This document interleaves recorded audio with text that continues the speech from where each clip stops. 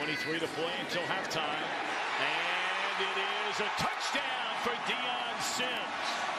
His first of the year. What a throw that is.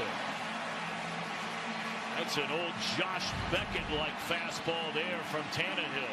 There's Sims right there at the line of scrimmage, in line. And look how he gets a free release. No one touches him. No one knocks him off his route. And he's into the secondary. And Jimmy Ward doesn't have the size to go up high and try and get through Dion Sims to try to take his legs out.